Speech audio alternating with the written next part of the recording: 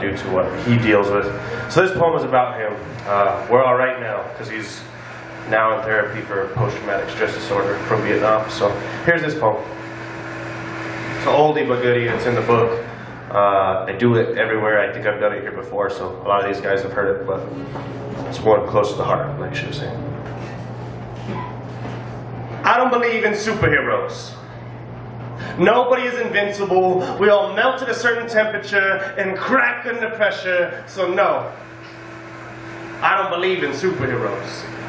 Meaning for now, I simply have myself. Unimmaculate conception, talented yet foiled sense of misdirection. I don't see dead people. I hear emptied souls sang through songs with notes of no hope as interjections. I don't believe in kryptonite. To kill this life there need be no injection because I don't believe in superheroes. I was born normal.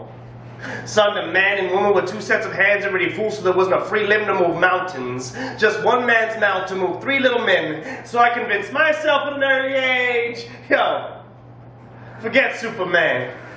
He ain't even half as amazing as my dad, so I'll just believe in him.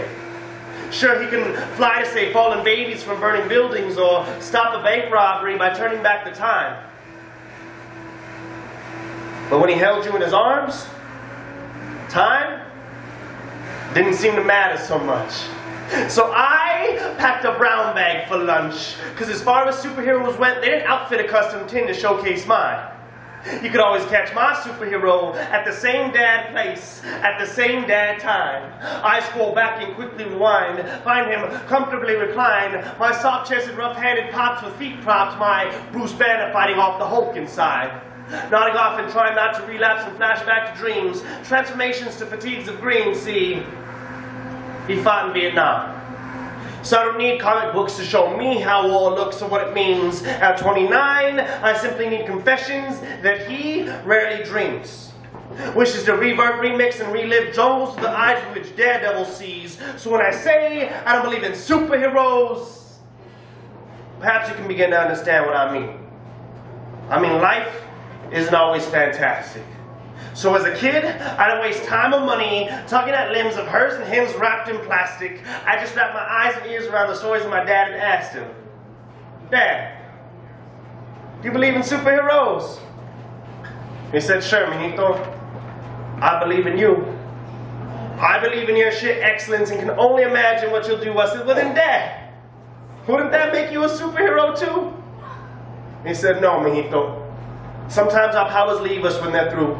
Strength only comes to those that need it, and I pass mine along to you.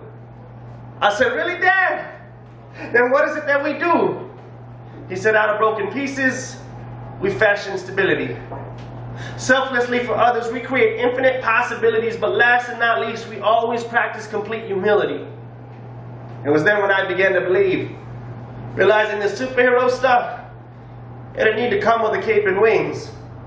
And about being a superhero, well, I learned the very first thing.